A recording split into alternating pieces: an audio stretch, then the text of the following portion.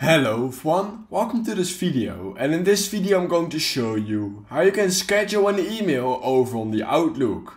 So basically, if you want to schedule an email on Outlook, what you simply need to do is head over to Outlook and then just start a new email by clicking right here at the top left.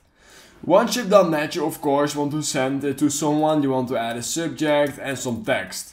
And once you've done that, what you can actually do is not click on send, but next to send you have this arrow icon where you can click on.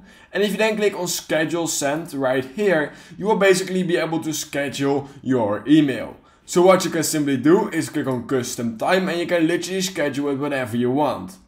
You just click on the date and right here you will be able to change the time, and that's basically all you need to do. Then just click on send and it will automatically be sent at that exact time. So yeah, that's all you need to do. If you learned something from this video, then please consider liking this video and subscribing to my channel. And I hope I will see you in my next YouTube tutorial video.